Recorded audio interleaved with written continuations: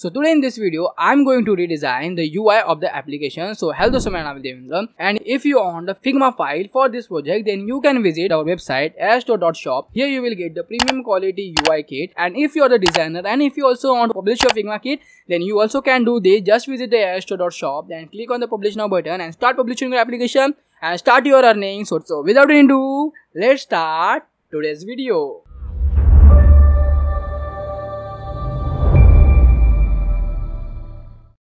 So first thing first, let me introduce myself. I'm Devendra Koi, UI designer. If you want to connect with me, then here's my email ID devendrakoi41@gmail.com. Or else if you want to connect me on the Telegram, then here's my Telegram ID, that is devendrakoi41. Or else if you want to connect with me on WhatsApp, then here's my WhatsApp number as well. If you are interested to download the free version of this UI kit, then you will get this free version on my Figma community profile. The link of the Figma community profile have been given in the description box. So I have not uploaded it, but once I done the shooting, then I will upload this UI kit on my Figma community profile as well. Or else if you want the paid version of this UI design kit, then you can purchase this from astro.shop. So let's jump to the screen section. So this is the screen page, and below that you can see here the asset page. So I have not created any variable style and the assets for the typography or color. So let me tell you which font I have been used for this project. So I have been used the Poppin font, and if you ask me which color I have been used, so I have been used the bluish darkest color. So before going ahead, let me show you how I designed this screen section. So this is a splash screen.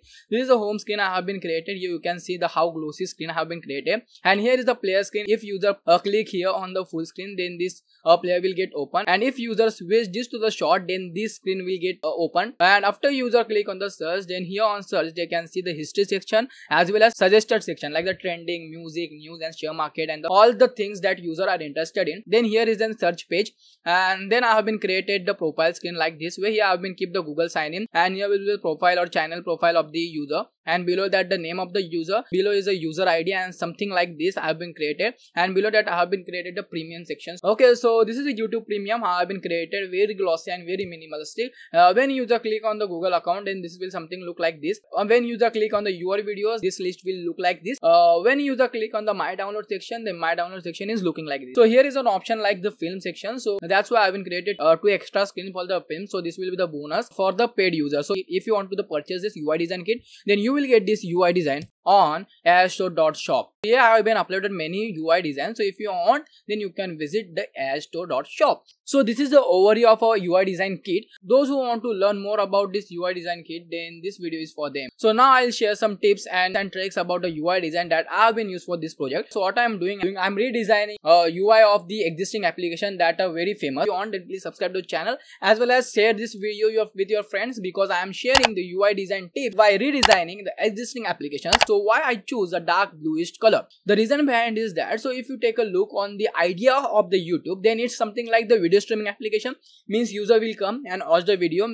So this color, I picked this color randomly. Okay, I was just searching, moving around this cursor, so I got this color. Okay, then afterward what I did, I just dragged the logo over this splash screen. So this is my splash screen, and why I choose this black dark color and dark theme. So before selecting any color, you should understand what your application is, to whom you are making application for. Okay, so if your application is a video streaming platform or the movie streaming platform or something else, then you should go with the dark theme. And if your application is something like the education application, then you should go with the light theme. Okay, so next let's move to the home screen. So here you can see I have been created the switches for the YouTube and the short, because the YouTube is other thing and the short is other things. That's why this thing is coming in my mind. We should create the toggle button for the YouTube as well as the short. Okay, so that's why I've been created here the toggle, and just behind that I have been placed that white YouTube logo. So that's the logic behind using this toggle button. Here you can see I have been created the place for to display the ads. Okay, so here I have been created this component like this way. So here if you take a look, then I have been created the 2 types of button. One is the primary button and another is a tertiary button. So what is primary button? If you want to be more focused on in the specific button, so like the shop now is our primary goal of this ad. So what I've been done, I have been keep this shop now as a primary button, and below that I have been the tertiary button, that is a watch without background, and here I have been placed the ad, so user can get this is the ad. Why I keep the white background for this advertisement? Because if you take a look on the YouTube business model, then it's something like if we keep the background color white, then the more center of focus is going on the ad when you open the YouTube application. So below that I have been created the list view. So this is something like our list view will be look look like. And below that I have been keep only 3 sections. One is upload, another is profile, and another is search, and rest all thing I have been moved in something else. So next screen is watch screen. Okay, so here you can see I have been redesigned the whole watch screen something like this. So here you can see I have been adjust the title from here to here. Okay, and the timeline of the video will get visible on the slider, and here I have been placed the full screen and automatic screen, what we call. Okay, icon over here, and on the top of that I have been create the cast of the screen left side, share icon at the left side, and the comment at the left side, and on the right side I have been keep the setting option, and below the screen I have been keep the like and dislike, and here I have been keep the arrow. So if user want to watch more video, and when they drag this slider, then all the other videos will get visible. Okay, so this is how the idea behind using the watch screen. So let's jump to the next screen, that is the short video. So I have been created a short video screen something like this. Okay, I just move up the title from here bottom to the top. Just near to the title I have been placed the icon, and below the title I have been kept the username of the creator, and here I have been kept the search icon. So the like, dislike, comment and share option I have been kept something like the YouTube had that already, and below that I have been kept the subscribe button, and just behind that I have been kept the music option, and below that here you can see the which music have been used. That title will be get visible, and here same the slider option means there is something to the next video. So if you take a look on the search screen, so I have been created a different list for the search view.